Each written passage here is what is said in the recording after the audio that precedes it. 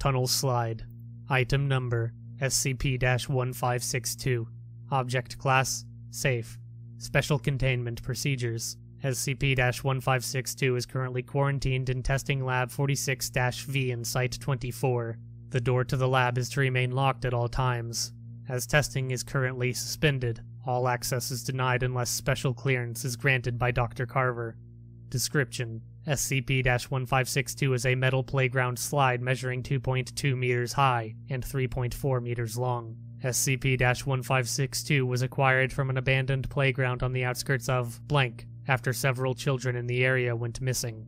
The object's anomalous effects only manifest when a person slides down headfirst on their stomach with their arms tucked down at their sides. Any other orientation of the body or limbs while sliding results in no effect, and only human beings are affected.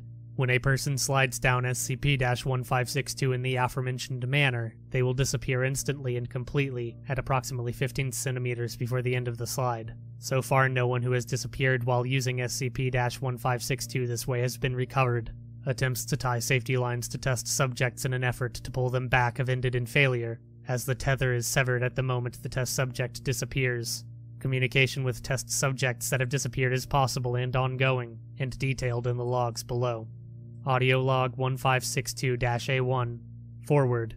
D2445 was given a two-way radio earpiece to communicate with researchers observing the test. Communication began immediately after D2445 disappeared from SCP-1562.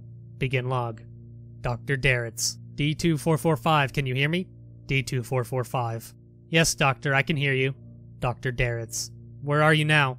D2445. I don't know, some sort of very small tunnel. It's really cramped. Can you get me out now? Dr. Darretts. Can you describe it to me? D2445. No, it's too dark. I can't see anything and I'm stuck. Dr. Darretts. Stuck how? D2445. I'm still head first on my stomach and my body's at an angle, but I'm in some sort of small tunnel and I'm stuck. I'm completely surrounded by rock or dirt on all sides. I don't have enough room to raise my head or move my arms and I can't move forward. I really want to get out of here now. Dr. Darretts. We're going to try. Can you see anything? Anything at all? D2445. No, I told you I can't see anything. I'm getting kind of freaked out now. I'm not really claustrophobic, but this is pretty fucking uncomfortable. Pull me out of here. Dr. Darretts. Unfortunately, your safety line was severed when you disappeared, so we can't pull you out. We'll try to figure out another way to retrieve you. For now, just stay calm and keep talking to me. D2445. No, you need to get me out now. I can't handle much more of this.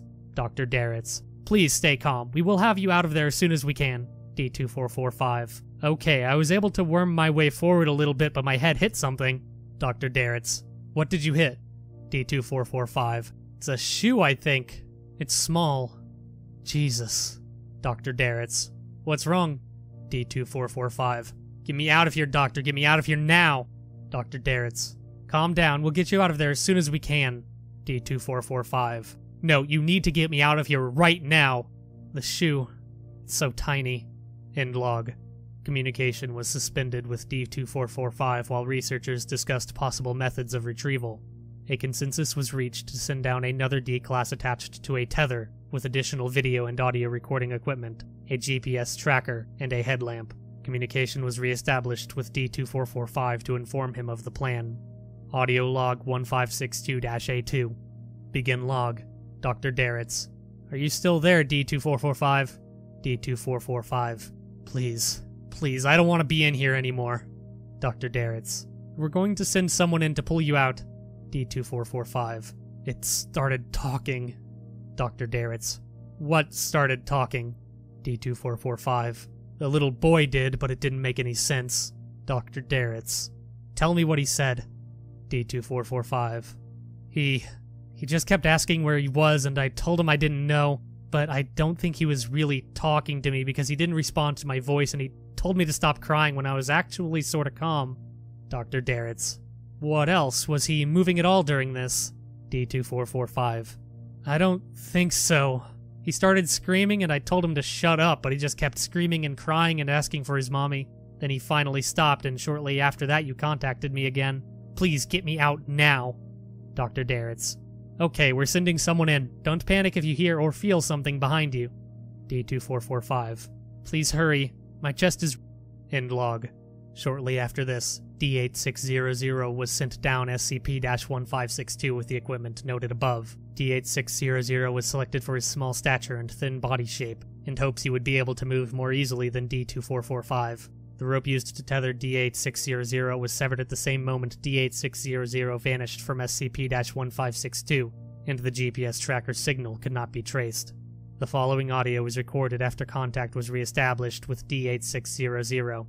Audio log 1562-B. Begin log. Dr. Darretts.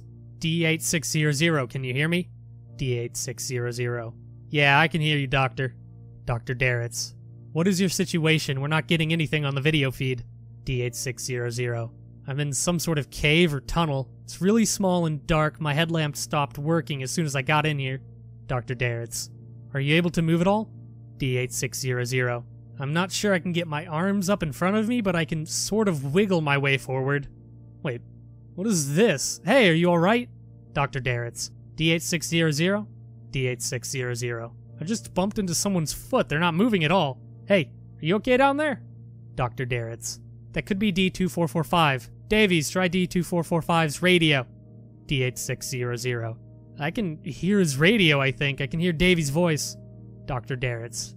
D2445 isn't responding and we're not picking up Davies' voice on your radio through our end. D2445. Yes, Doctor, I can hear you.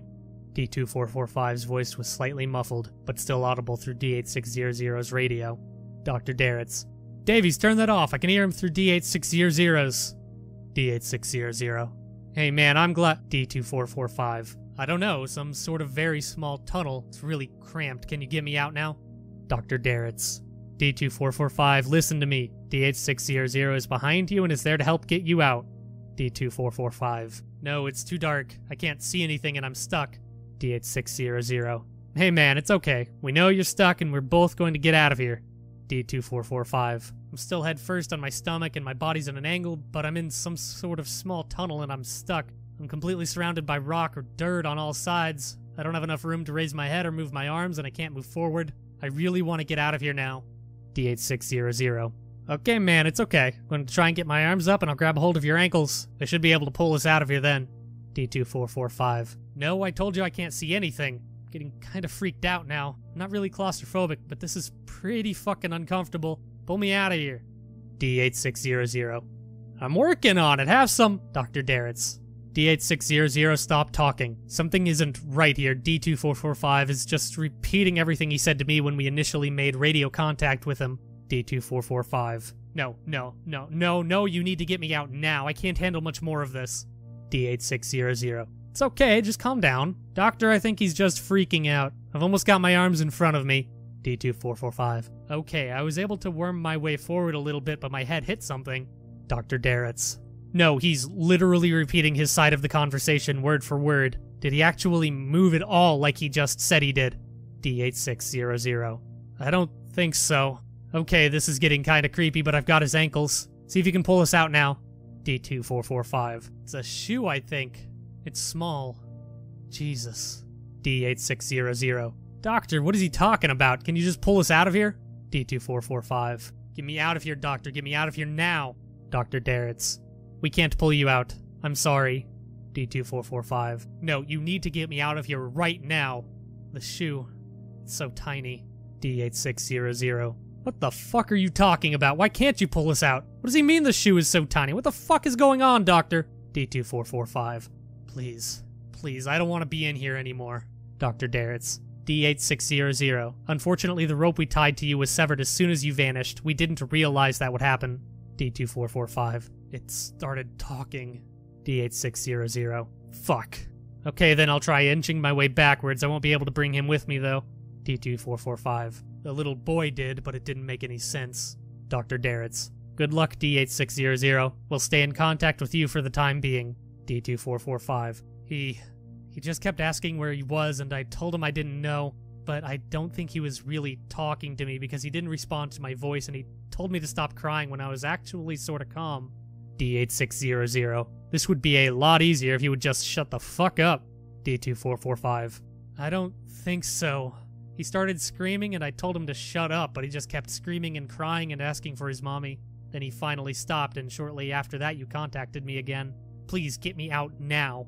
D8600. Just shut the fuck up already, creepy asshole. D2445. Please hurry. My chest is really starting to hurt. Dr. Darretts. Are you making progress, D8600? D8600. A little, it's not easy, but I'm getting there. The air's getting kind of stale in here. I hope there's enough air for me to make it back. Hey, did he finally shut up? Dr. Darretts. I'm not hearing him on my end anymore either. D8600. Well, thank God for that. I was starting to think that... Dr. Darretts. What is it? You were starting to think that... D8600, are you still there? What happened? End log.